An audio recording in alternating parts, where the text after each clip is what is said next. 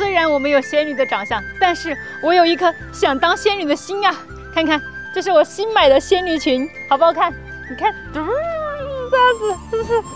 我平常穿不出去，所以说今天我就拍给你们看。我还买了那个簪花的头饰，准备拍一套仙女簪花的套装。先来个形象大改造，定妆喷雾、3粉刷。化妆之前，先给自己来个补水面膜。最近皮肤有点干燥，还有一点敏感，敷到脸上先。哇塞！先敷个15分钟。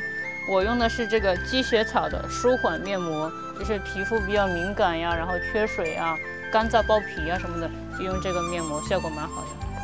它这个每一片的精华都是25毫升，就是相当于可以直接把精华往脸上灌的那种感觉。时间到，先看效果。它这个面膜里面加了那个进口的泛醇，一般只是在那个精华液里面才有的，所以说你看它这个效果是不是巨好？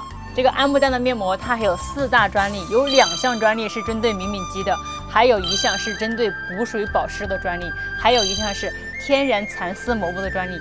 要不然我们敷这个面膜，它的这个为什么那么服帖、那么顺滑呢？